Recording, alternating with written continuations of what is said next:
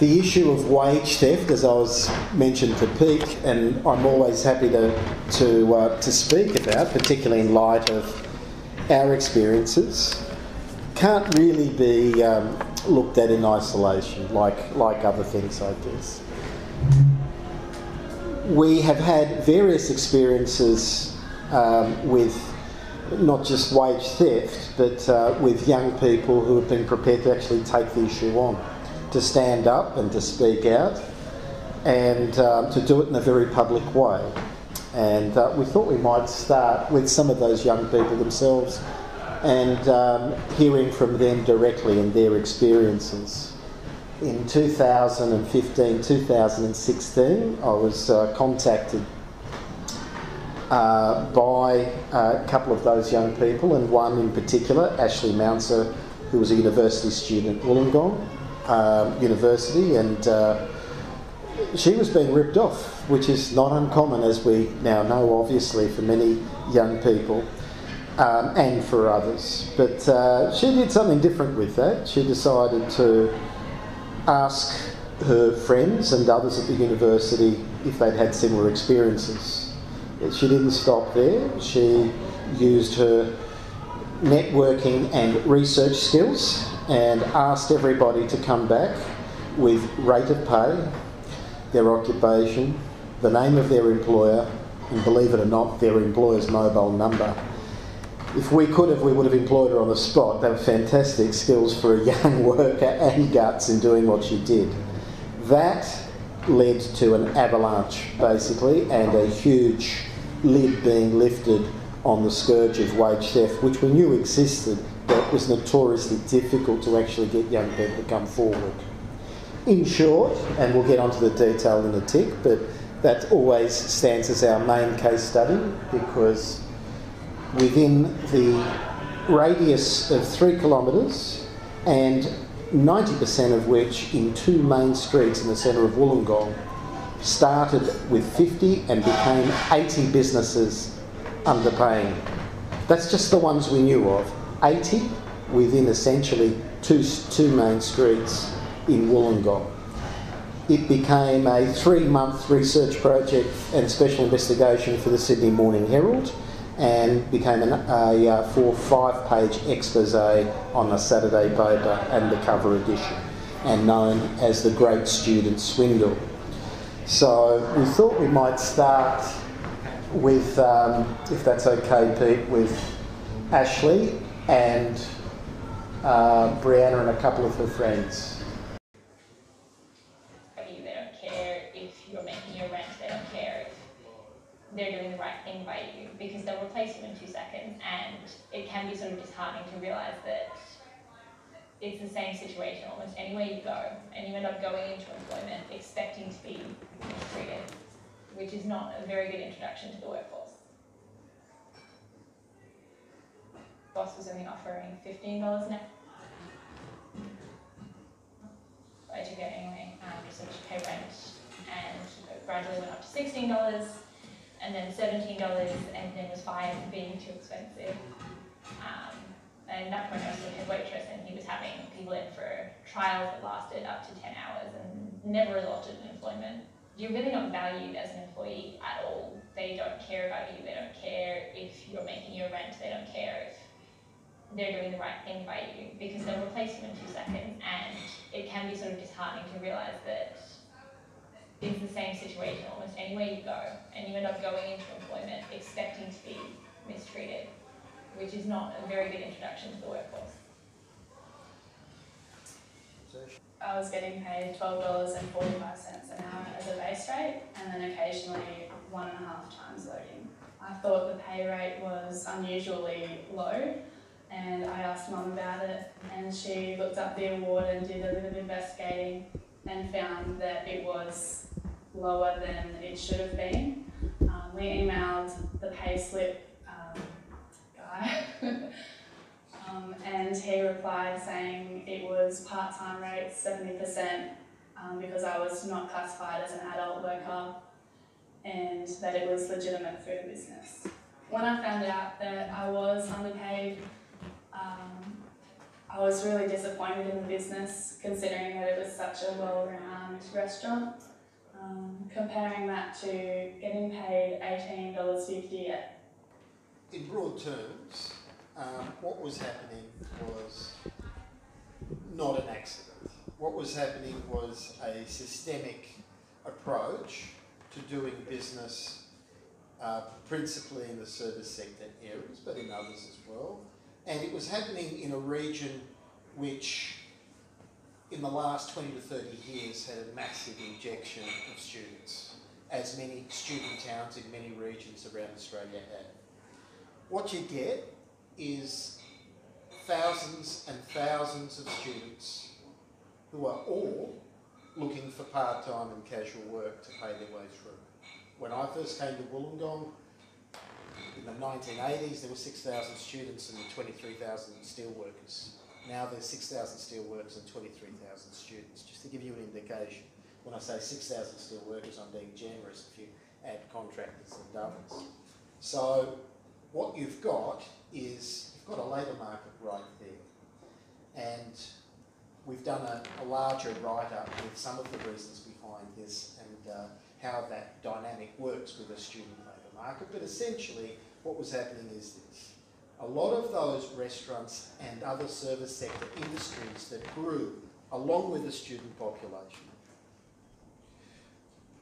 worked out pretty quick that their best bet was to actually employ those students. They knew that those students were looking for work, needed work, and were what I describe as transient workers. They're almost like a transient class. The students themselves knew that they weren't going to be doing this for life.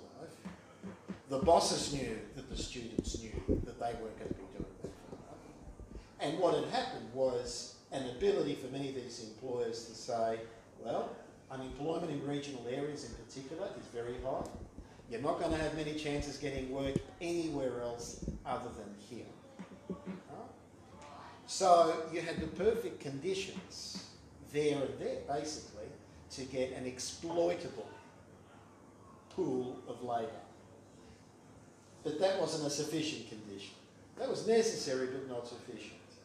In the last 20 years, you've also seen a dramatic reduction in the regulation of a lot of those workplaces.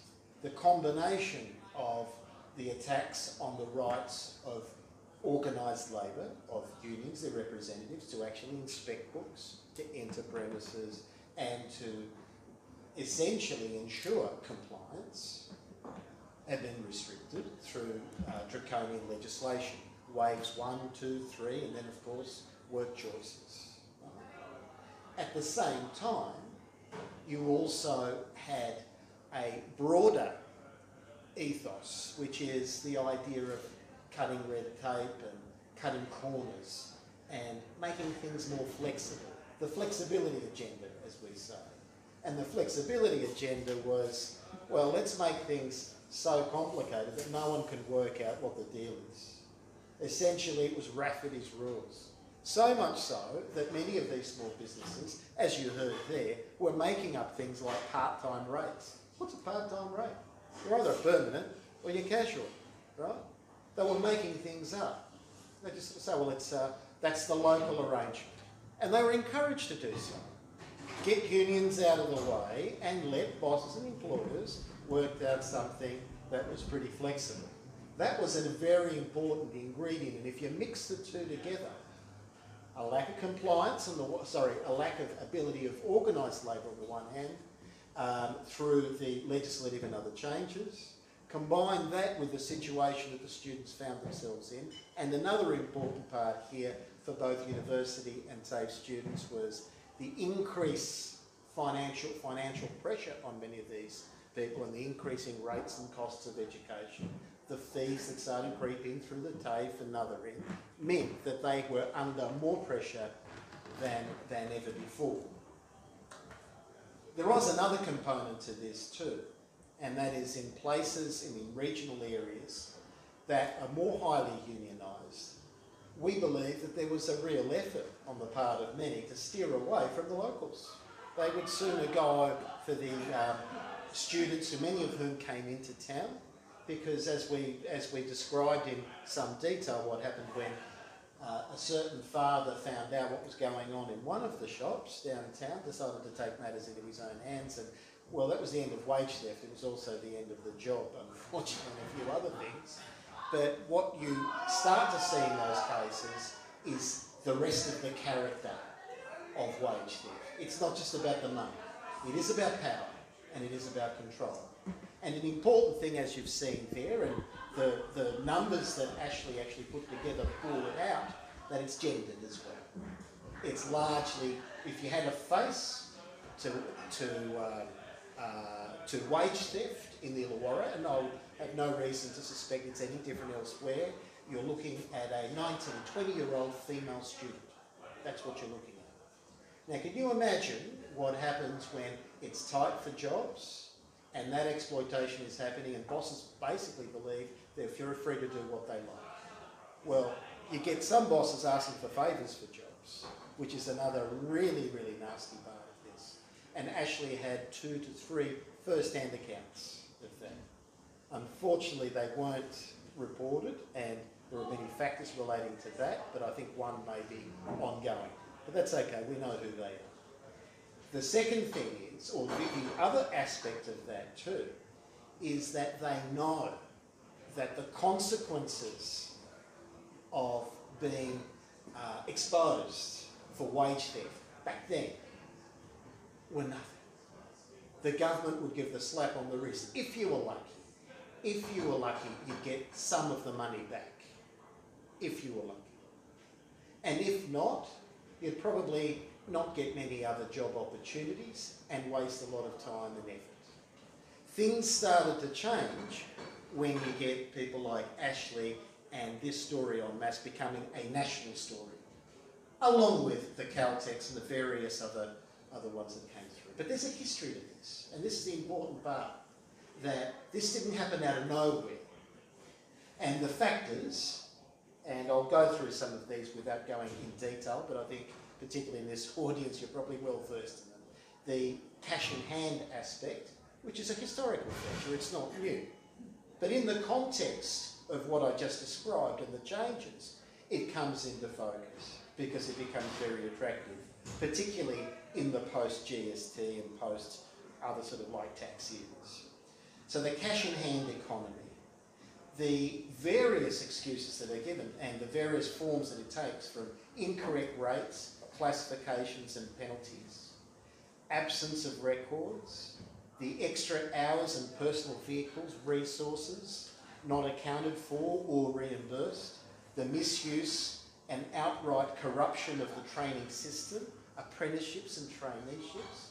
That is a whole other aspect which feeds in to that, and you can't have that, of course, without the other trend that was happening at the same time, which was the privatisation of Fed. So you had the Mickey Mouse private training providers that would fit hand in glove with the whole wage theft business model. It became enmeshed.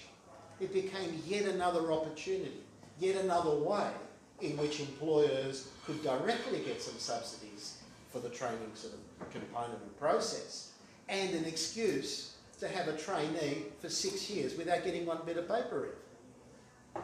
Or, in the worst case scenarios, actually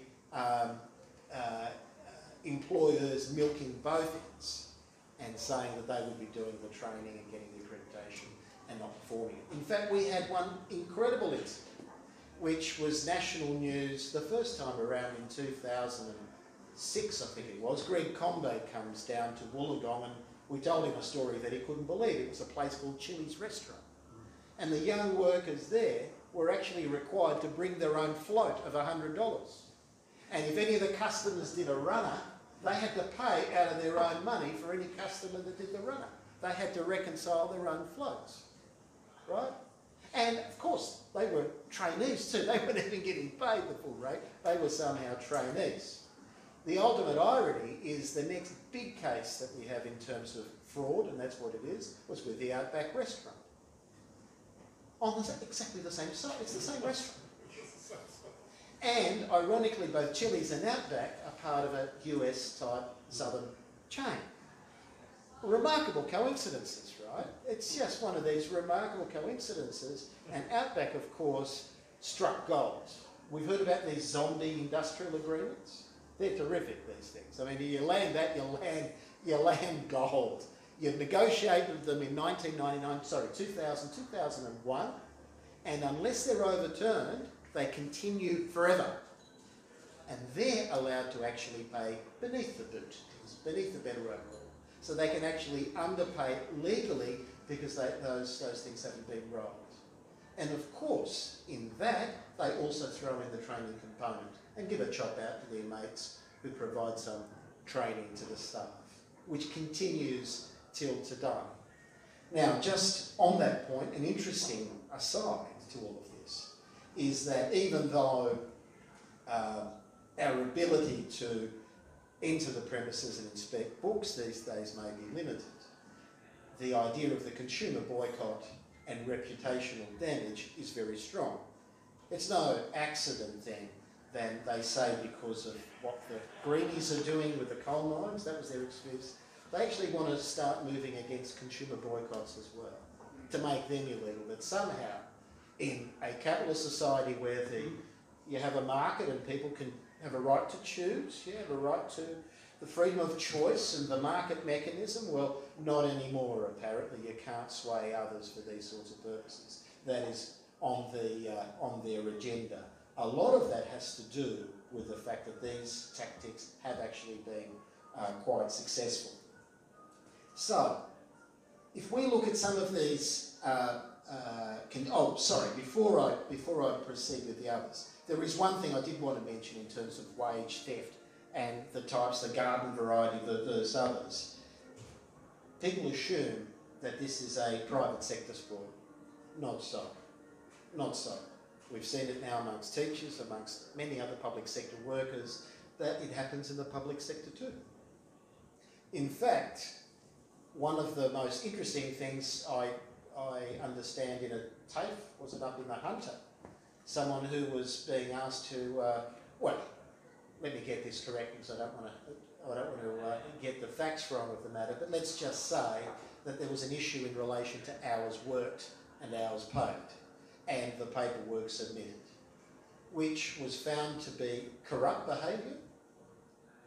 But see, the rider to all of this was that it was at the lower end of corruption. So wage theft is at the lower end of corruption. Now that tells a story. That tells a story. So wage theft, I mean, if that was corruption and ripping off the state of New South Wales or the TAFE bosses or whatever, you'd be in jail by now, right? They'd be pushing for a custodial sentence.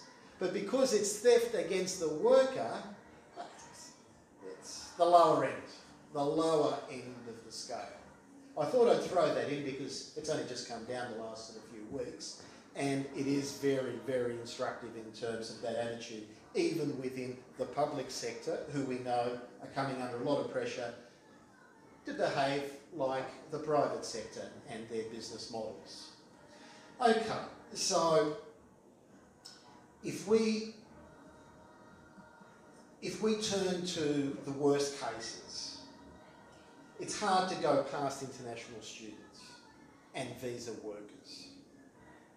And we've seen basically where exactly they are in the pecking order with the job seeker and job keeper reforms. Imagine to leave out the most vulnerable workers at all, who've got bugger all chance of going anywhere, they're stuck, and to deny them the ability to actually, get that sort of assistance from a humanitarian perspective, if nothing else. What do you think that does to the drivers of wage theft and exploitation? You have got tens of thousands, probably many more, workers with no income, right? No income. And for those that are studying, many of them can't even resume their actual studies as well, or at least not to the level for many that they had previously come to do. They're stuck with nowhere to go. You've got a pool right there and there. So let me throw this in at the moment. Have you noticed that through this COVID crisis, the fruit pickers have put in a special plea to bring in overseas workers to pick their fruit here in Australia. A very strange request why you would compromise your borders at this time to bring in fruit pickers when there's double-digit unemployment. Why would you do that? Right?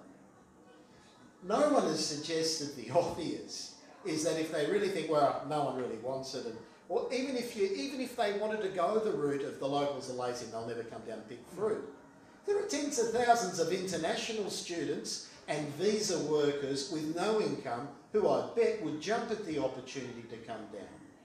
So here's a thought, and it's something that we've put on the table. I had a bit of a chat to the ACTU about it last week.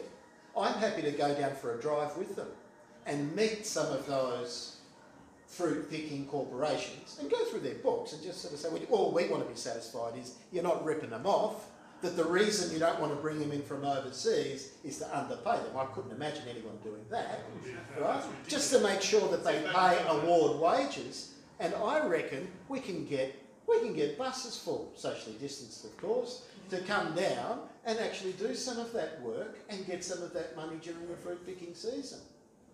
No one has suggested this. Isn't it bizarre? All of these things, and by the way, I am not saying that every outfit and every industry is sort of like this in every firm.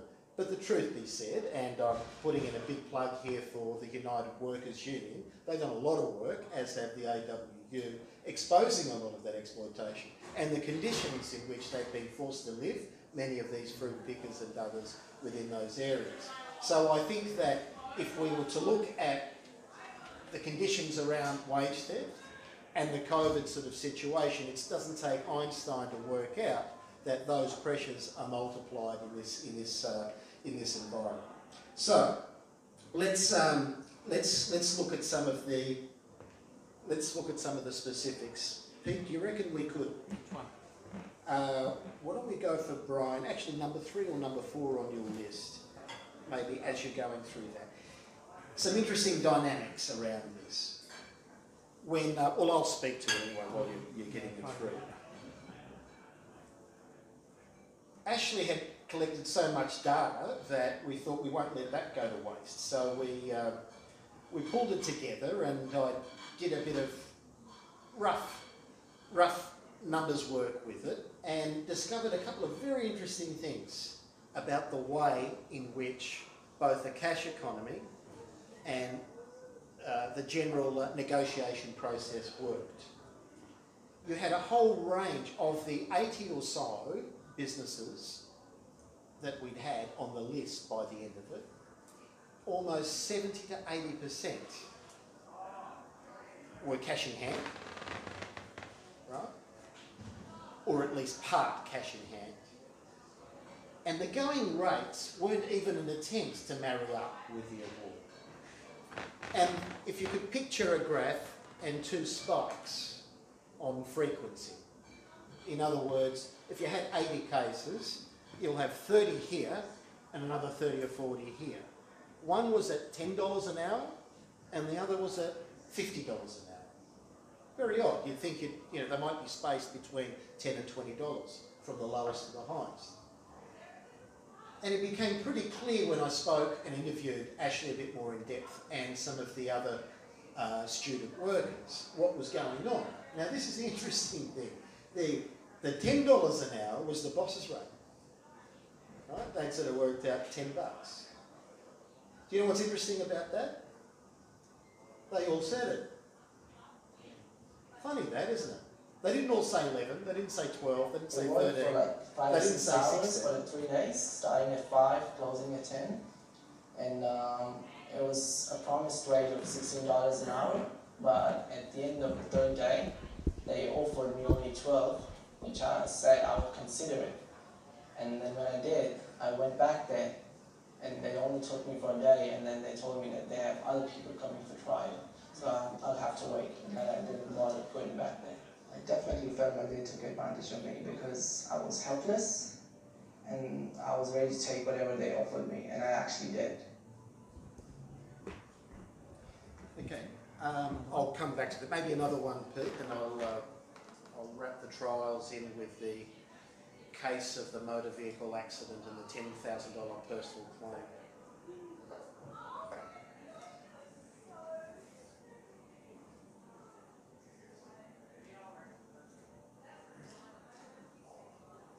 This one? Yeah.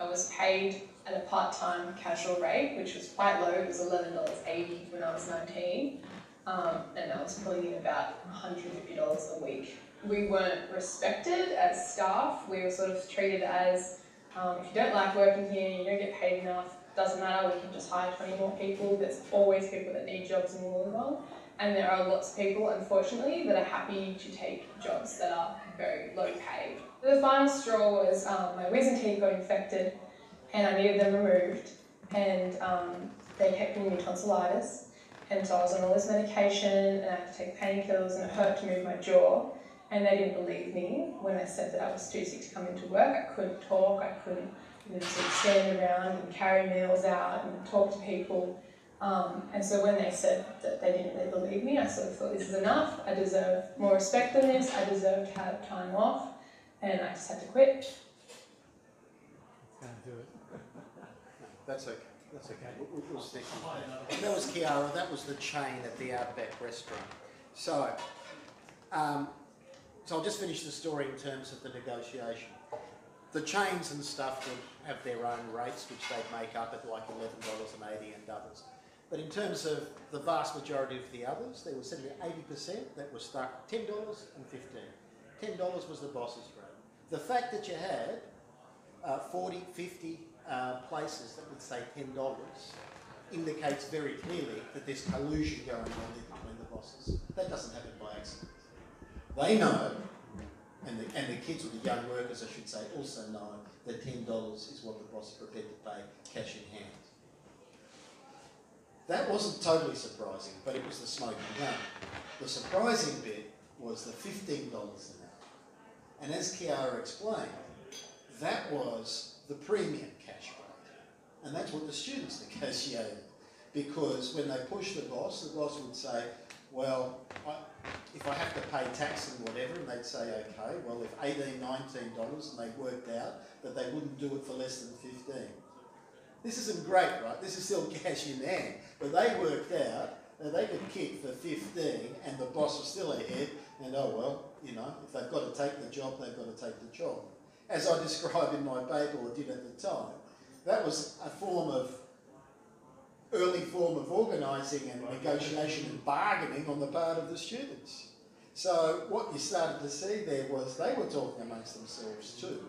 There was an awareness of their exploitation, and the bosses obviously was that was clearly organised. So you don't only have a business model, you have the entrenchment and you have the development and the collusion to build essentially a black market model. I mean, that's essentially what's been happening here, which is the worst part, and why my earlier comments about the role of the state here, the role of the system in supporting that and driving employers to do their own deals, that's how it happens, and that's the result. That's what happens.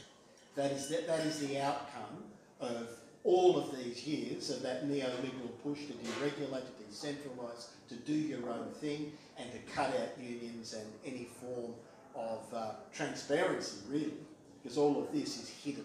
It's the very antithesis, really, of disclosure, of transparency and those other things. I'll just move this along quite quickly because I know that I'm sort of running out of time. Okay, so in broader terms, what I'm suggesting here is that wage theft, like other aspects that you've discussed here and that we can see in terms of slow wage growth, the deterioration of conditions and other things, they can't be viewed in isolation. The neoliberal view is that it's a bad apple story. Our view is that it's a bad orchard as well. This is not the bad apple. This is systemic. And what I've tried to do is explain how some of these factors coalesce, basically work together to support a business model in wage theft. in a similar way to how they work together in a, you know, in a very corrosive way of the other sort of principles, I guess, of good governance amongst other things. And not only ripping off the worker, but ripping off the taxpayer, the state, health and safety. Let me give you one quick example on health and safety. The most recent example I had, and by the way, 70 to 80% of the calls that I get from the South Coast Labor Council are wage theft. 70 to 80% of the calls are wage theft. That's from the public. Okay, just to give you an indication. The last one that I had was particularly nasty, and that was a kid who was, I'd say a kid because he was 17 when he started, he was just turning 18, working at the fish markets down south. Started work for a couple of weeks, that's as far as he got basically. Had an accident delivering fish on his red B plates, must have been, up in the Southern Highlands, going around a roundabout. Just an accident, wasn't a particularly major one either. The employer decided that he wasn't going to foot the bill. Because quite clearly didn't have the kid on the books, did he? Didn't have the kid on the books, he had the P plates and what have you. That was 2.5 years ago. By the time it hit my desk, the parents who were just going out of their brains, their dad was a good MUA member and the mum was the principal at a high school, so they gave us a bell and said, well, this is ridiculous. We've just received a letter from the insurance company asking our son to personally pay $10,000 because the insurance company has decided they're not going to go after the owner of the vehicle, they will go after the driver. $10,000 for someone who was employed illegally at the time. Into a training position, which the business owner paid me $12. And for that, we had to go through, I think I got as far as 3 phone calls. I spoke to the lawyers, I spoke to the lawyers' supervisors, and then I had to speak to a partner. I won't tell you the exact nature of the conversation, it wasn't pretty, but I indicated more or less that reputational damage works pretty strongly against the legal firms as well on this sort of stuff, because were they aware that they perhaps were exposed themselves and complicit in that I am letting them know, and I have done in writing, that that was the young worker was illegally employed, and I'm advising them of this. And if they wanted to proceed with this, I'll rely on all of that. We'll get our own lawyers involved. I had an apology from the partner, who also spoke to the parents, and they discontinued the case. How many of those are going underneath the carpet? How many of those? Now that's the extent to which some of this stuff goes. By the way, the kid wasn't even paid, just to let you know, right? After all of, I mean, that is an ordeal. It should never have been given a company vehicle on red Ps, no training as to the vehicle or anything else. I mean, they were gone. I was kind of looking forward to a court case on that one. That would have been, but at the end of the day, they dropped it there and then. So that gives you an indication of the other tentacles in which this moves. And we won't get onto iCare and the workers' compensation. In fact, I wasn't even looking at it. What I wanted to leave you with, and I'm anticipating questions around some of those broader issues, and also looking around the room and understanding of some of the underpinning sort of issues as well. But in the current context, I think it's instructive in the sense that there are discussions, as we know, around a whole range of issues about what happens next after the COVID crisis. If the COVID crisis has taught us one thing, and in this we have the backing of health professionals amongst many others, it's that casualised, insecure work and cutting corners and deregulation, all of these things have actually worked against us collectively. We're told we're all in this together. Well, we're all in this together. Well, we can all have a good look at the situation and say, what's it going to take? And I think the jury's come back with that one, that you can't continue for a whole lot of reasons, not least of which our health we can't continue with these arrangements in our employment, something that basic, which are often, whether it be the cash in hand or whether it be the casualised and other things, let alone the things that we've just discussed. I guess the point I'm making here is that the crisis in wage theft, amongst many other things, predated obviously COVID. And if our systemic responses were not up to the task of dealing with that then, how can they possibly do that now with the pressures that are building? And I'd go a step further and say the other clear thing that we know now from the COVID crisis is that the market has been shown itself to be totally impotent and incapable of dealing with these crises. It is the state, it is the taxpayer that has dragged us out of this, not the market. The market, as I told the media the other day, is on strike. Capital is currently on strike. They're hanging back. Why? Because they want certainty. They're not going to invest unless there's certainty. I don't know, when I studied economics, the idea was the profit comes because you're taking a risk. These bastards don't want to take a risk. They want to use the taxpayers' money, which they're doing quite well on the stock market, I'm told at the moment. Alan Cole, I'm told, so is it's going up. They don't want to risk their money. They want to blow ours. Again, after the GFC, where 2 trillion, or something like that, I think was some of the estimates internationally, that cost the workers of the world to actually pay back. After that experience, they're at it again with COVID.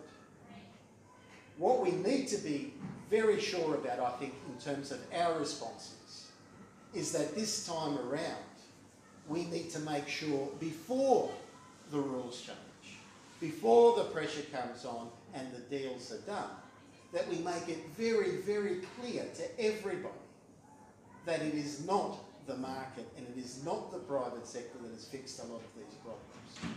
That it is the taxpayer, it is regulation, it is intervention by the state that is addressing this crisis. The market is incapable of doing it. It is demonstrated that.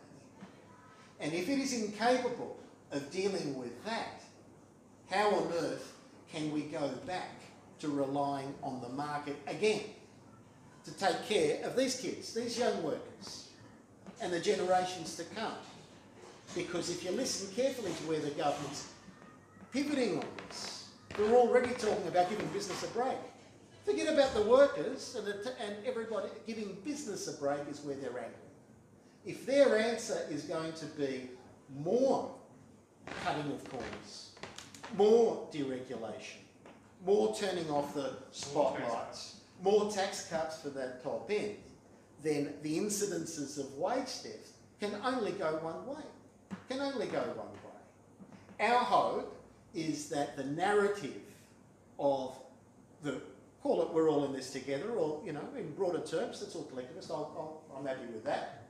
As long as people understand that whilst we're all in it together, some of us are paying more than others with it as a proportion, and it's the workers and the taxpayers more broadly that are actually bailing out again, right?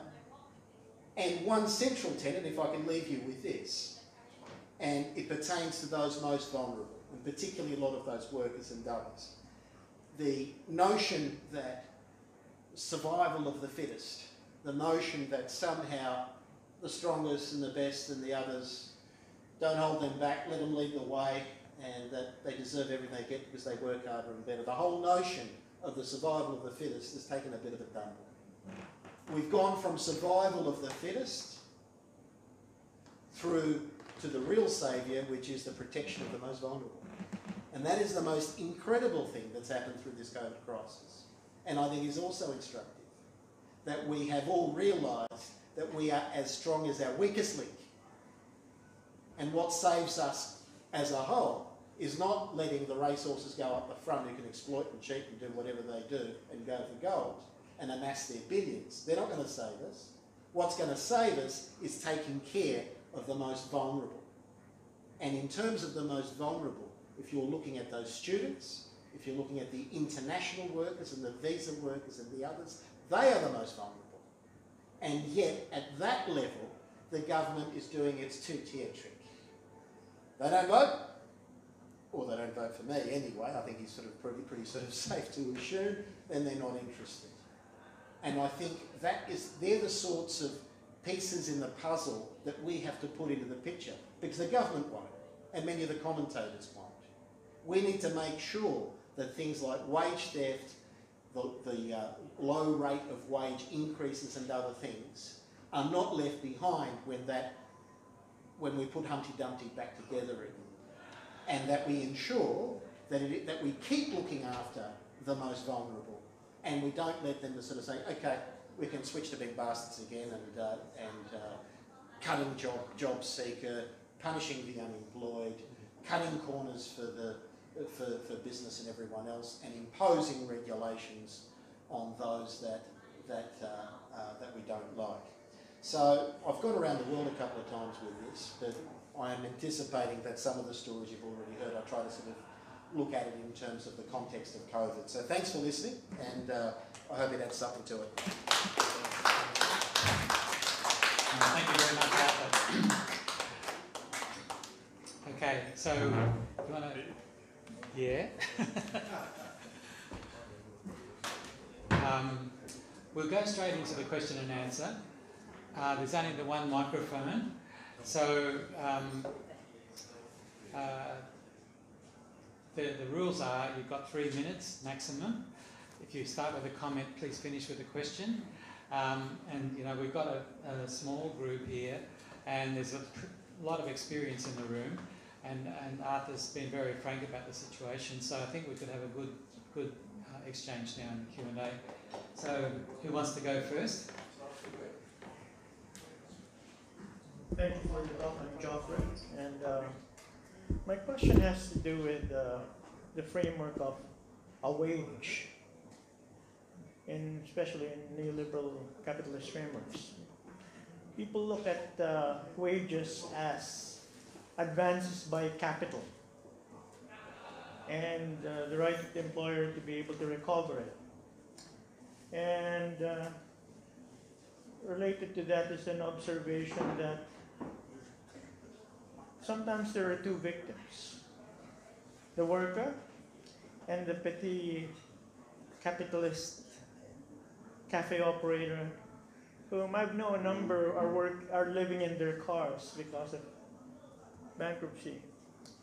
And it brings me to think that perhaps we have to restore the primordial right to work for oneself on one's terms until they can find, unless there is someone willing to pay them to work for them instead and make it more rewarding. So how do you feel about the policy of universal basic income or something similar to that would correct the relational asymmetry between employer and employee? Because once that happens, capital will actually be more efficient because it will go to enterprises that does not take advantage of the desperation of the worker to find a job, because the workforce is free to work for themselves first.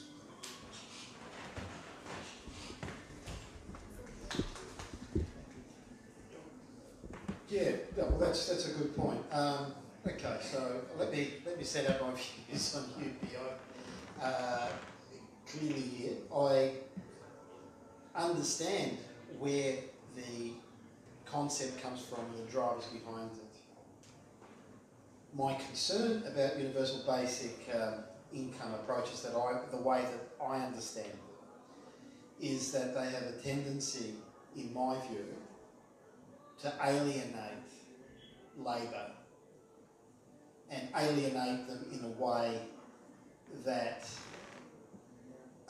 may be detrimental to the worker themselves.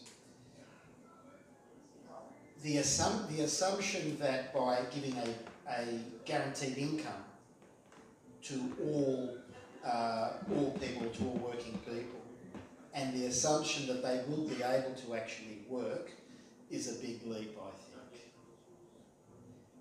And what it does do, in my view, is that it could undermine the ability or the willingness or the efforts of workers to actually bargain for a greater share and a fairer share of the fruits of their labouring industry and elsewhere. It may act as a discount, for example. Let me put it in practical terms. I get a basic income of $1,000 a week from the government. I'm free to go and sell my labour and work elsewhere. Let's assume I want to work in a bank or I work in a factory. When we have a negotiation about wages, the employer will say, no, I don't think we should be giving you $2,000 a week. You're getting $1,000 for the government. I think we might have to peg it back to about $1,200, and you still would be about $200 more than where you were before. I mean, these are very, very general sort of terms. The point I'm trying to make is that it severs that link and the claim that we as workers, albeit in a capitalist system, have were a fruit of our labour, which is a right, within the engines of capital. You're dealing with labour in isolation rather than the ownership of the means of production. And let's face it, the big drivers, the resource companies, the factories, the finance sector, they're still there. It doesn't change them. It doesn't change those structures. All it does is it treats the worker more as a consumer, in my view, than as a worker. It gives you money to spend at these places and to use the money that other taxpayers would pay, right, to actually be a consumer within that capitalist system rather than demanding a fairer share, in my view, from those that actually own the means of production. That would be, in general terms, that is my main concern about the UBI. Having said that, I think what we need to exploit at this point is looking at it from another angle. I don't have a problem, to be honest with you, with subsidising employers for part of that wage. I actually think the principle is right. I would have preferred the money going straight to the worker, I guess. But from another angle, what it does do is it allows us to actually work with the whole training system and others, the apprentices, trainees and what have you. I think it's a good principle. We need to come back, I think, to this view that skill formation, for example, the lifelong process and other things, does need to have state involvement, not just the state delivering the training, but actually needs to be funded and resourced. And sure, it needs to be paid for by taxes, and those corporations should be paying their tax. I would prefer to look more at intervening in that process there where the work happens, rather than delivering it to the worker more as an amount of living expenses and reducing the worker, in my view, as a consumer, rather than in what I would consider to be their role in that production process. Does that make sense? That would be, to me, that would be my greatest concern. And in the face of automation? Automation is another question. I've got another view on that.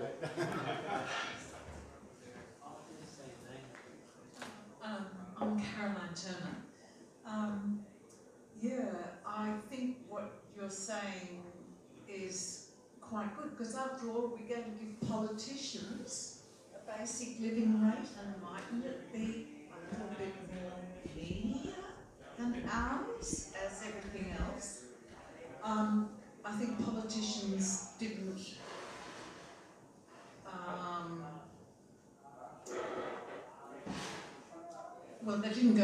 they weren't sitting in Parliament a lot of the time, and they took no time off unpaid. They still copped all their wages, and they still got their average $50,000 a year rise, which they get all of them, that's the average one. And I think we've also, that money comes from, it will depend on how rich a country is, because our country, people invest in things that are really involved in ripping off other countries. And so giving everybody in a country good social standard of living and welfare and all this costs money if the society's sort of got it. And I think it's much better to look at, but that's if, and everyone would have to pay their taxes. So I just think, I think taxes should be paid much more equally instead of like what we're doing now. I mean, we're using our taxes to improve our public transport before it's flogged off to overseas companies. And then we'll see probably a big decline and much more, fares and everything. And I think a lot of, I don't know that we're learning much about from the COVID thing, because the nursing homes, Morrison stopped, like the banks, investigation into them. I know my mother was in a nursing home that was run by Macquarie Bank. They had a whole string of them. They got you coming, they got you going.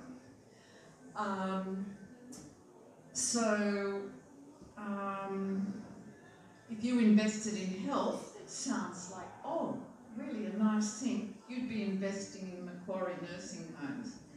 And I just think we're just getting less and less. The government seems unable to regulate things. They're giving the big end of town open slather, and I think we're actually going right downhill, and I think there'll be a big scramble to get back where they were. That's just my opinion.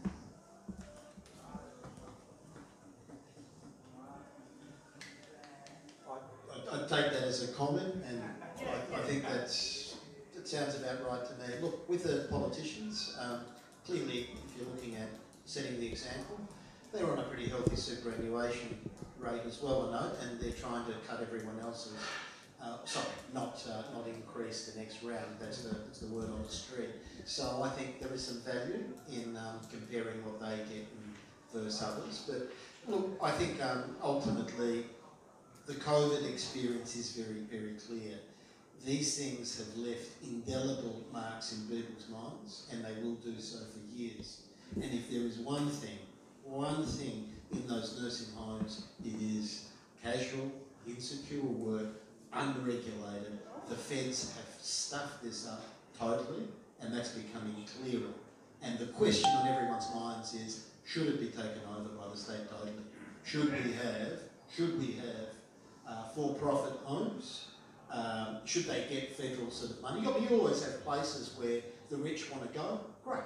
But everyone else, I think, will be demanding, well, if we're going to have these homes, we want run for the common good, for the public good, for those people themselves, and we want actual regulation and a plan, not a Mickey Mouse plan. So I think these things are clear. I think that's, the question is basically, I think Labor's got a role to play here. Are they demanding that? Are they demanding the takeover of those homes? And I think that'll be the big question. I know the HSU has already called for an increase in the Medicare levy to start funding more places. I think we can do more than that, than just increasing the levy. I think there are systemic issues now about the aged care industry. So. Yeah, there was a thing. Could I just add another little comment? It was Baird when he was Premier, who said there doesn't have to be a registered nurse in any nursing home. And people talk about nurses in nursing home. Usually, there really aren't any. They're carers, they're poorly trained people, often from other countries, and they will, they're the ones who do most of the work, yeah, and I just think that, you know, and plus they should be regulated because, yeah. They should be Okay. regulated.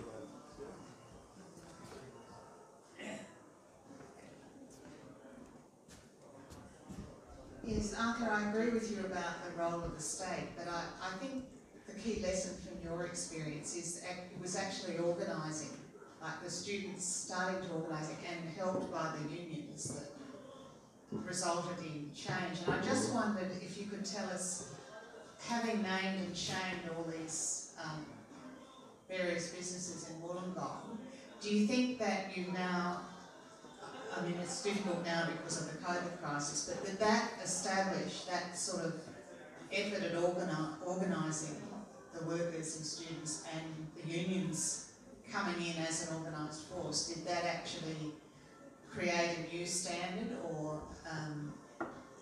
mean that more of those businesses had to actually pay the award rate? I mean, what was the outcome there? Okay, so, well, two parts to that. Of the 12 young people there who featured, we got 10 out of the 12, basically their entitlements back, all of them. 10 out of the 12. That's the South Coast Labor Council with one full-time officer. The federal government, through the Fair Work Ombudsman, they got 10% back of what we did. And they have the entire apparatus of the federal government. Has that changed? No, it hasn't.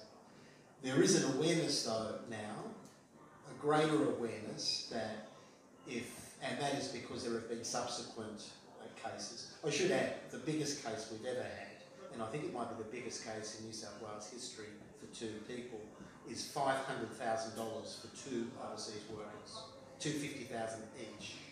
And that was the case of an Indian restaurant where massive exploitation, and that case is still sort of continuing. And that was headline news on the ABC and everywhere else. So each time that we do that, it's a refresher course for other employers. But it is only as effective as tomorrow's paper and a news cycle that's just, particularly at the moment, gone a bit crazy. So you're right, the organising is important. We're doing it under Uniontown, as that's what we do in a Uniontown. We stick together and we get the information through. The parents are probably more organised than their children. They know who to read. Convincing their young ones to actually join the union, whatever else they do. Normally that happens when they get in the shed. So, but then again, I mean, they're not alone there. One important thing that has changed, the United Workers Union amalgamation and the adoption of, I think, some very innovative place-based strategies. Not quite like the US local system, but it's an interesting hybrid of the industry structure versus the locality structure, which works really well for Uniontown for us, because we can play straight with that.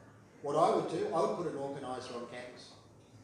I reckon they would pay their wages many times over. Right? That would be one easy way, and I'm in discussions constantly with the union about that. They like my enthusiasm about it, they're not quite there yet, they're still working out their models. But what would fix it? That would fix it, because the students come and go. Well, if the students come and go, you don't put your office in the city, you put your office where the students are, where they can comfortably come up and discuss with you and with each other what's going on. To me, it's an obvious strategy. Have your union office on campus. If that is where the workers are, that's where you base it. That would really revolutionise organising for that particular sector. So, yes and no. There has been some effects, but as things stand, with the laws as they stand, we probably run a greater chance of eliminating COVID than wage theft. Okay. Anyone else with a question? John, you mentioned having studied economics, and I just want to ask a question, basically, or lead up to a question, about the Labor Party, the party of workers representatives, and the current environment that we've arrived in, which you described here, and the lead up to it. In the 19th century, when we didn't have the same industrial relations system as we did in the 20th, the principal argument of economics, which was essentially a formulation of how do we get all the things around you, from the tables and chairs we have here to electricity to everything, and was based on the profit motive, and within that, as probably Frank Stillwell knows more than I do, having studied economics, the essential principle in relation to labour was what was called the marginal productivity of labour theory. And in very simple terms, labour was rewarded according to its contribution to the maximum profit of the firm. Marginal simply means to the utmost limit. And people were rewarded in terms of their contributions to how much profit the company made, or the most it can make. And in very simple terms, as a friend of mine who's been an economist for 30 years said, well, actually it means the cleaner gets the lowest amount and the engineer gets the most, because the contributions they make are different. Now in 1907 in Australia, with the Harvester decision, the principle was set up momentarily that people got paid to how much, in accordance to how much they could live on. That was a husband and a wife and 3 children. Simply because people were saying, well, we're getting paid the marginal product of our labour, but we simply cannot live on it. We can't live on it. And all through the period of Andrew Fisher, James Scullin, John Curtin, Ben Chifley, the arbitration system was kept with the aim of maintaining a wage you could live on. Now, in the Hawke-Keating area, that was effectively wound backwards, because both Hawke and Keating said, well, we've got to return to the principles of economics, and if you do that, you have to start returning to paying people according to the marginal product of labour. And that is in terms of, whether you're a cleaner or an engineer, not in terms of how much you can live on. And I think one of the most fundamental planks that was just pulled out and removed was Keating and enterprise bargaining. Because once you got to the stage of saying, well, you can't have across-the-board wage decisions anymore, or effectively the decisions of the arbitration commissions or arbitration courts setting an industry-wide livable wage. You simply negotiate in the factory that you're having to be in. To me, it started saying on a general level, well, you can basically pay people whatever you want. Post-1993, pay them whatever you want, because it's enterprise bargaining, and basically it's survival of the fittest, and you just try and get what you can or accept what's given to you. And surely that's how, my question is, isn't that how things develop and how we've got to this point, this environment we live in? I guess it's also a way of saying, well, how the hell can we get back from here, having come to where we are now?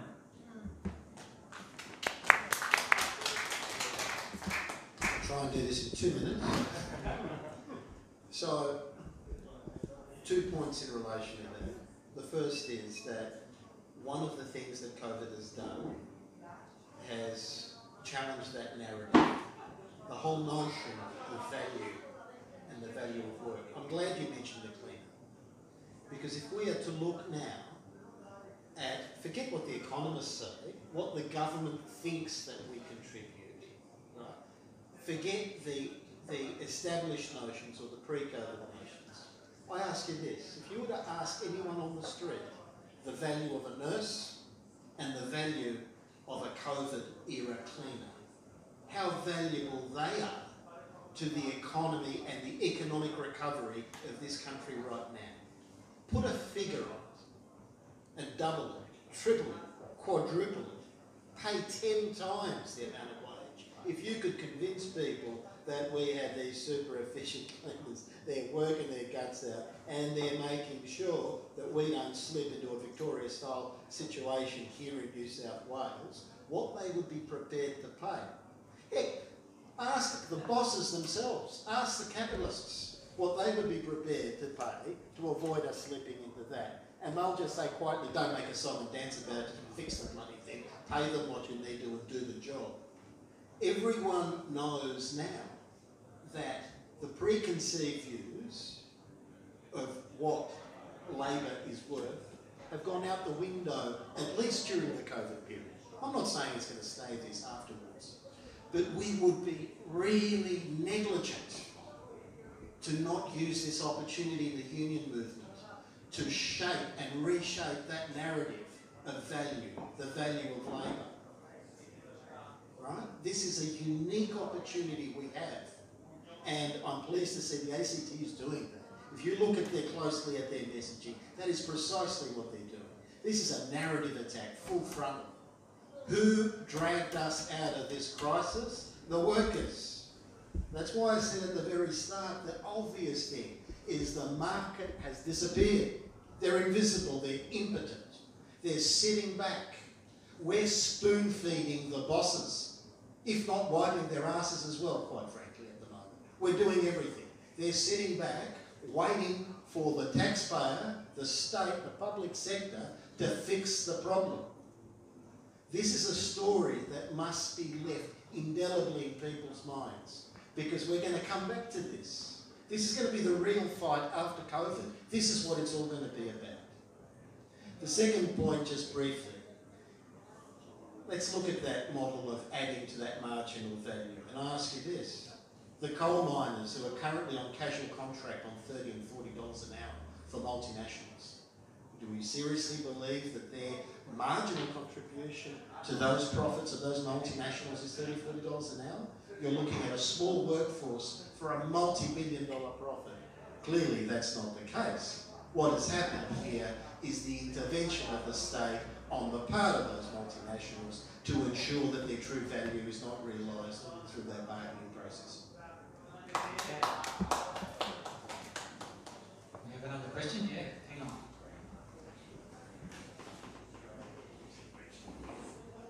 Oh, thanks very much, Arthur. My question follows on from Pat St John said. I don't know how many people watch Q&A or watch the Q&A on Monday, but anyway, leave it aside. I just watched a little bit of it. But what is the ruling class tactic is divide and rule. And the latest thing they're pushing is the divide between the young ones and the baby boomers and the old ones. The old ones have got it all easy and the young ones are struggling, which is, you know, in some respects true. But the thing that struck me about the discussion a little bit that I heard on Monday night is the critical point where you're in the front line is how can we revive the Australian trade union movement? That's it in a nutshell. If we're going to overcome wage theft, if we're going to overcome all the other problems of the trade union movement, we must. There's no possibility we can do it with 10, 15% coverage. So I suppose my question is, out of this, the fantastic work, which I missed the first part, but here that the South Coast Labor Council has done and other unions are doing, I just feel like, wow, we need to have some big thinking. It's starting to develop in the ACT, but we've got to have some innovative thinking of the trade union movement. How are we going to recruit the young people, the gig economy people? We've got to have new ways of recruiting them. And I just wonder, for example, did most of the people that were involved in the campaign actually join the union, as distinct from getting their wages back from the union? You know, a former delegate myself, you know, I don't think you can do anything much if you haven't got 50% coverage in a workplace, you know. We've got to be, I don't know, I'm thinking back, sorry, I'll finish shortly. I'm thinking back to 1976 and the campaign against the destruction of Medibank, when we had a national ACTU-sponsored conference, which was not just, you know, the official delegates of the ACTU, it was huge. I just think coming out of COVID, we've got to start thinking big about some massive campaign for the reconstruction of the trade union movement and get us up above that 20%, up to 30%, 40%, if we don't do that, I don't think, I mean, wage theft will just continue. We can win things, but unless the workers themselves are organising their workplaces and can do that, we will not crack this problem. Anyway, that's, yeah, I just think, could you comment on that, please?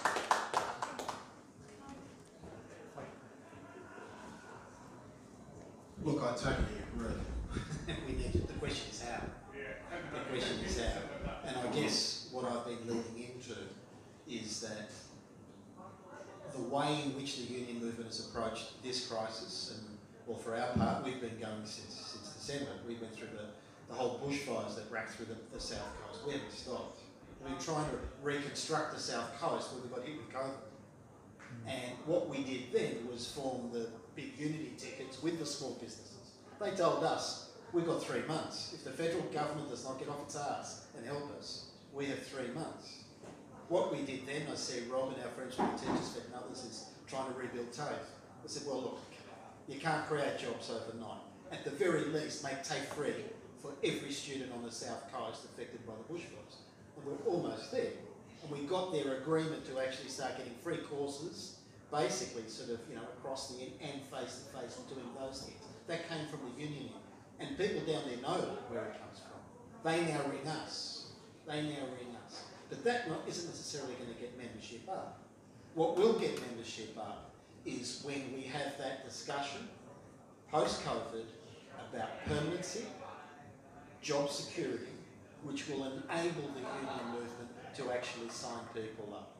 We have gone through the strategies, more strategies than you can think of about casual workers and others. But ultimately a casual worker is still a casual worker. And they will work 1 or 2 or 3 or 4 different jobs. And one worker may be working in 3 different workplaces and they're not going to join 3 unions. We're lucky to get them in for 1. We still don't have a system in place where we can actually deal and organise around that we can have maybe 1 union covering some of these workers. There are structural issues the union movement has to address, no doubt. But I've got no doubt that the current strategy, which is the narrative, the big discussion, and I've copped a bit of criticism for comparing this to a war. My defence is this. It is something that people understand. It is something that enables people to sort of say, you're not a bloody communist by suggesting the government should move in and take over, essentially what you would get before. People's mindsets are throw the army, throw the public, throw whatever you can at this, and we're going to work as human beings, not as relations to capital, right? This is what it entitles you to do. For me, I had another reason to do it, because we've already been through the bushfire stuff, and people are shell-shocked. What we wanted to do is to say that wars come to an end, and then you've got to build the peace.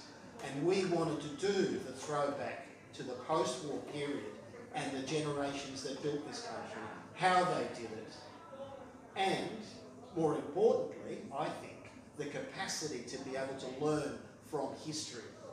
That is where I thought the war analogy was valid.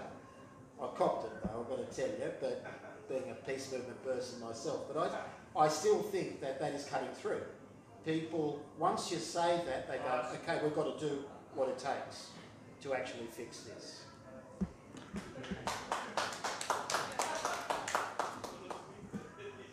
I'd like to say a few things, just picking up on what you just said, Arthur, because I think that war analogy, uncomfortable as it is probably very appropriate in the current circumstances. We're talking about a collectivist response for the public interest, but in the immediate term for the class interest, which is of course what you focused on by your analysis of the wage step problem.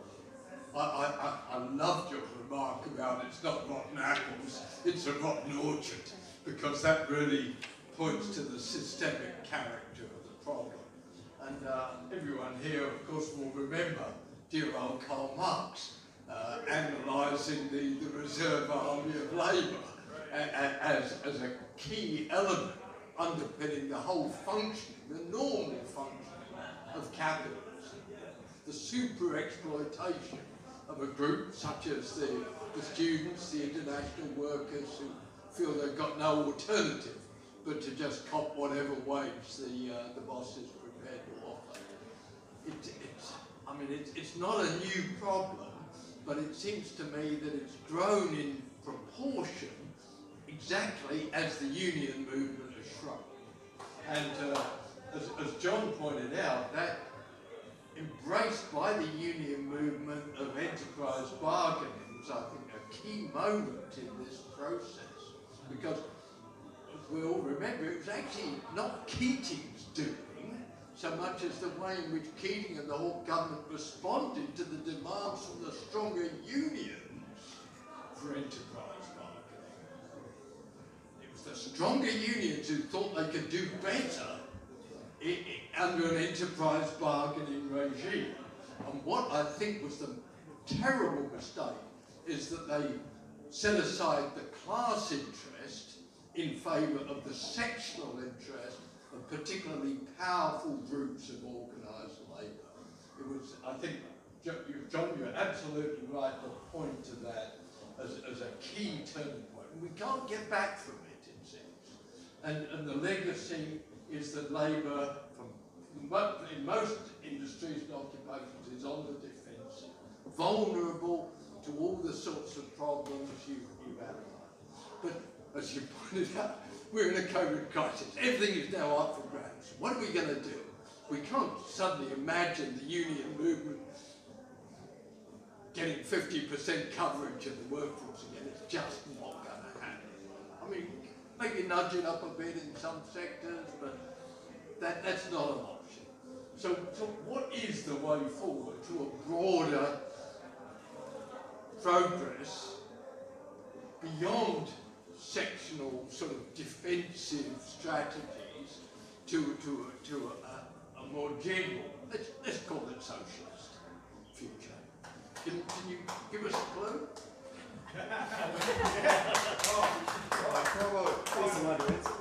Final question from the rest. Come on, I'm ready. Easy question. Getting a question like that from Frank Still at the end of the night is a challenge. Frank, as you know, I admire your analysis of the Accord. I went through it when I was a student, and the things that set in my mind from your analysis were these, that underpinning the Accord was the transfer from labour to capital, that the real wage overhang and those things, and that was a core tenet. That always ran in my mind. Putting that aside, let's focus on that enterprise bargaining aspect as a snap. Okay. People say you can't unscramble the egg. I'm not so sure about that particular point, and I'll tell you why, in my view. The bosses are screaming at the moment that the reason for wage theft and the reason part of their problems is that it's all too complicated. Scamming the tax system with the high-paid tax lawyers is quite easy for them. They're happy to go through reams of tax people. But when it comes to paying their workers, it's all too complicated. And part of that complication, of course, is that you work for this outfit and they've got these allowances and these changes. You work for that outfit and they've got something different. The HR managers are confused, the bosses are confused, everything changes and it's all different. And there's all these little bits and pieces. We need something simpler. Well, let's marry a few things together. Let's join the dots. If we accept that wage theft principally harms the worker that has lost pay, that has had their wages stolen, but secondarily also rips off the competitors of the enterprise that is thieving wages, because they're getting an unfair, I might say, illegal advantage over their competitors. Their competitor is paying by the minimum award standard. They are ripping off the system. Well, clearly, if things are that complicated, and wage theft, they all agree, is a big problem, but it's just not their fault, well, surely the answer is industry-wide bargaining, particularly for those service sectors. Let's just start with one, the big problem, and we'll play the boss's way. Let's see what happens after that. Why don't we simplify things for retail and the related industries, Just pay everyone $50 and have an industry-wide award, which is simpler, and the uni may have to cop some concessions there in terms of some of the better conditions in some areas. Start with that and go back to bargaining as an industry so that everyone knows what the deal is. There's no ripping off of not just the workers but also the other businesses. That's a serious call at the moment from the ACTU too, is industry-wide bargaining. That is one very good way in which we can tackle both aspects of wage theft but also redress some of the lost power through that enterprise bargaining system and how it went wrong, basically, and how it actually blew up in our faces. That's one aspect. The other aspect is that, okay, you're not going to get a no one wants another accord type situation. Let's be clear, there has been discussions between the government and the ACTU groups and committees. No one expects them to deliver the workers' answer here or something that will progress the union movement necessarily. What it does say, though, is that is an acknowledgement on the part of government that they actually do need the unions around the table for the very reasons that I mentioned earlier. Because capital is not. Because capital is not. They are powerless. The drivers here are the workers. And they know that in a time of a crisis like this, they actually need the unions on board. It is the only reason. That and their attempt to say we try to negotiate before they bring in the terrible legislation next year towards the end of the crisis.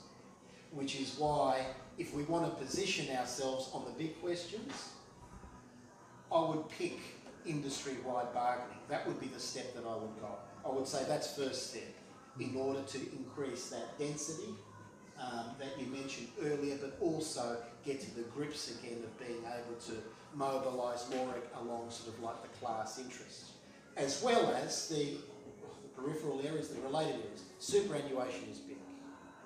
That is a big one. And we'll be doing a social media video shortly on who pays. Getting a discussion around the whole notion of who pays for this crisis. Because the government is already starting up this thing of, oh, it's going to be expensive, and you can see them angling towards a pre-austerity agenda, at least, right? So debunking that notion that we've borrowed money. Our social media video includes some of us knocking on the doors of banks wanting to pay our $4,000 worth of the debt, and can we get an early bird rate if we pay now? That kind of stuff. And the bank tells us, no, they didn't borrow from us, they didn't borrow from you. Well, who did they borrow off? They tell us we're in debt, but they can't tell us who they borrowed, that sort of stuff.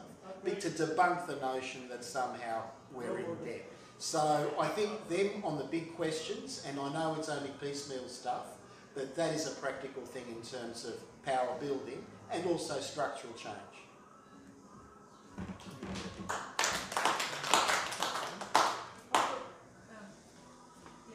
One thing too, there's going to be many, many, many more people in the world looking for wages that they can live on, but there are going to be much fewer jobs with automation. We've seen this in mining and all sorts of things. So there are less human beings involved, but we're not putting it into education. I mean, education, oh no, that's a 9 million export industry. We can't afford to have cheaper costs for our own people. It's just going to be more expensive. And so this we should be putting much more money into education, which is like some private schools. It's $14,000 a year to get a girl through particular school in the eastern suburbs. Year 11 and 12, a girl without boarding pays $40,000 a year.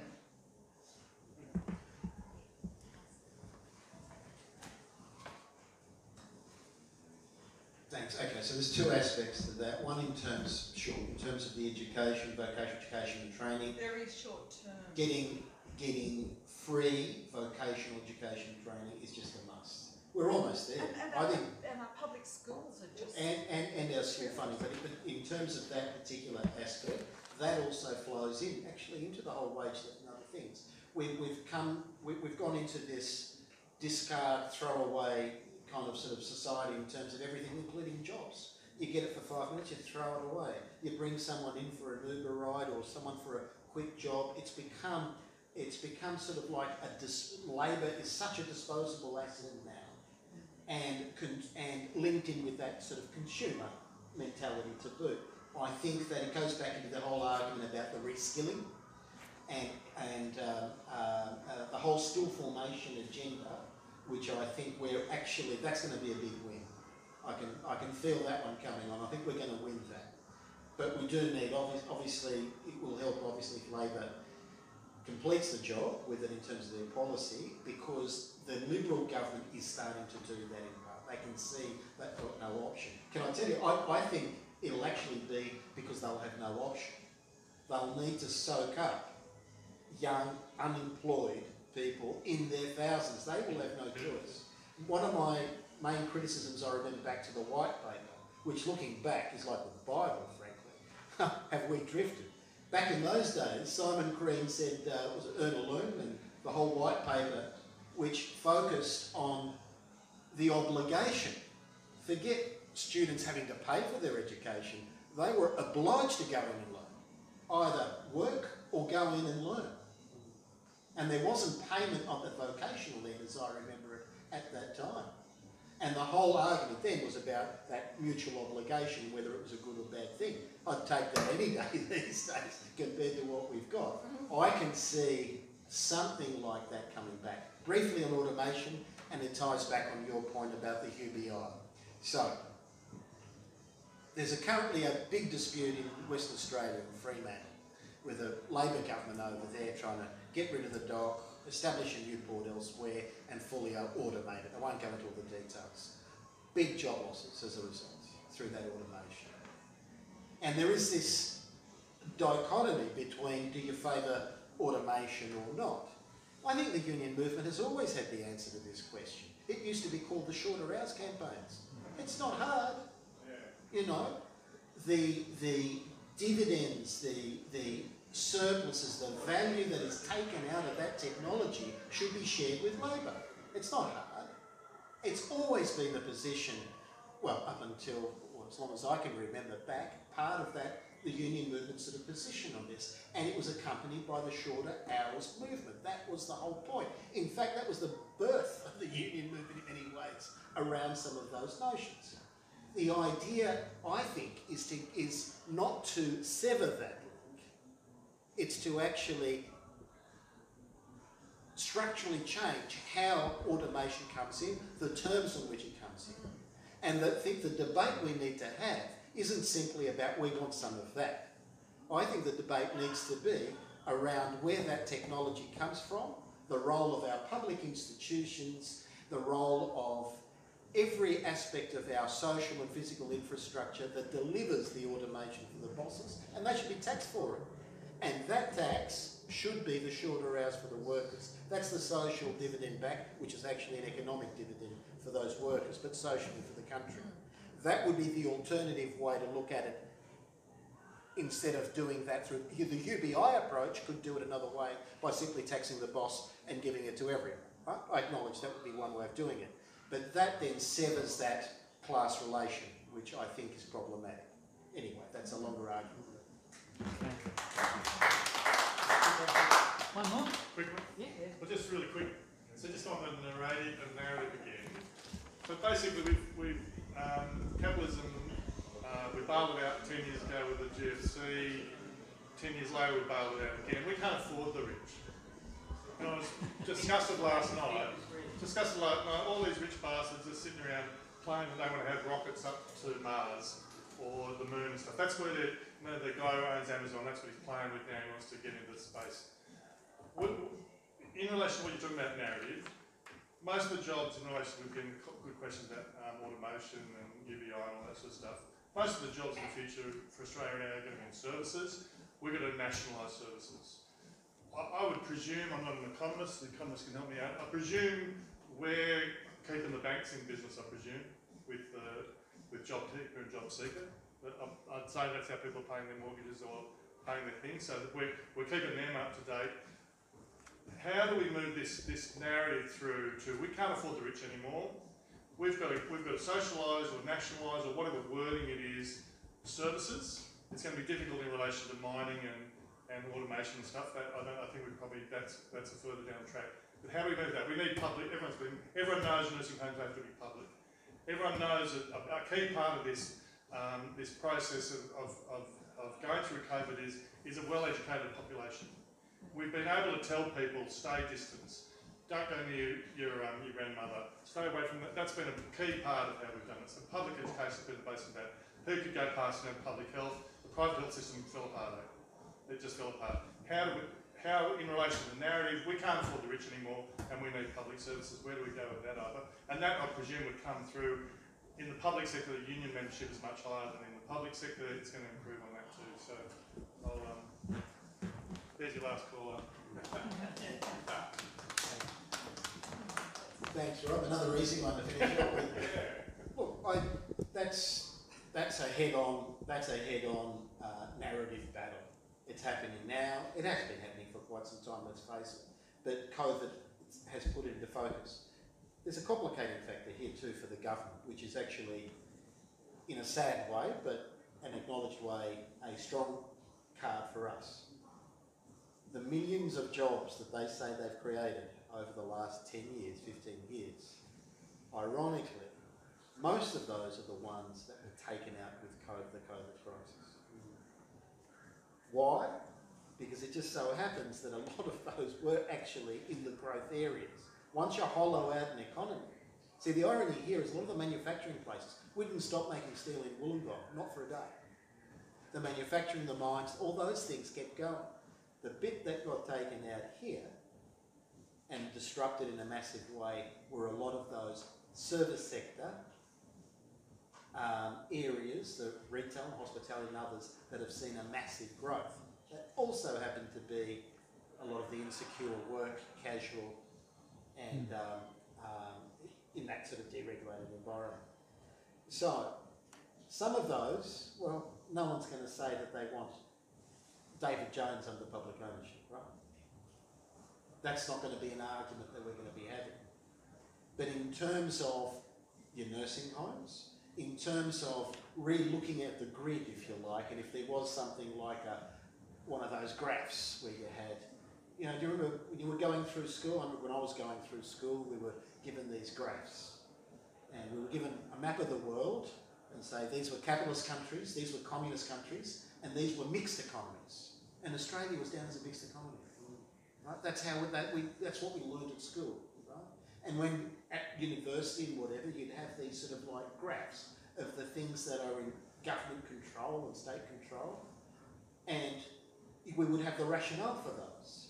Are they essential? Are they utilities? Are they natural monopolies? And there was a rationale for why you would do that. And then all of a sudden, well, not all of a sudden, but the economic liberal sort of push, the Thatcher and the Reagan, those sorts of pushes, changed and shifted that across. In broader terms, I think you're right. I think what we're now seeing is a lot of people, if not the government, questioning whether that's shifted too far over here and whether it needs to move back. And one of the big arguments that we're going to have is what belongs in the public sector again. That, in a simplified sort of way, is I think where we're at. And the ones on the front line are clearly the things like nursing homes, health-related, other ends, where people have seen the effects of what happens when they're not in government control. Even though it's complicated by the fact that they are technically regulated by the federal government, but they're not owned by the federal government, and the federal government themselves will want to say it's not our fault. So the federal government's in a bind. But they are funded by They are funded. And you can start it by saying, well, if you're getting public funds, here's the rules. here's the staffing ratios, here's the wages. wages. That's how you start that process. Yeah. And the government has already responded and fired its first shots at its own feet with Colbeck by saying, it's okay, 97% have done the right thing, it's just a few bad apples. Sorry, 400 dead, sorry, it's only 3% of the nurses. That's gone down like a little balloon, as it should. So, and you're right, that's the question is, where's the accountability for those funds? And whether you go that next step in terms of direct ownership. And if they're there, what about a whole series of sectors now that could have effects? Imagine if it was a different kind of crisis or a different kind of emergency, all of those things sort of come up again in that process. But it won't happen just by us assuming that it's going to happen. That's a narrative we have to build. The government's not going to start that fight. No, it's not in their interest to do that. We have to move on that and push that. And frankly, we need some help in the parliamentary end too. Labor has to push that too. In fact, I think it's been one of the criticisms, I think, of Labor, that they've been a bit quiet through this.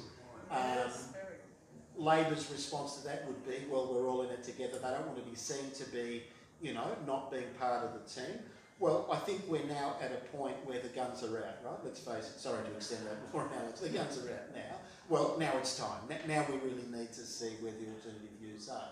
And you're right, that is one of the big questions. How far do we shift that pendulum back? And clearly the government's not going to go anywhere near it if Labor doesn't. They're going to go, they'll try and do the footsie. Yeah.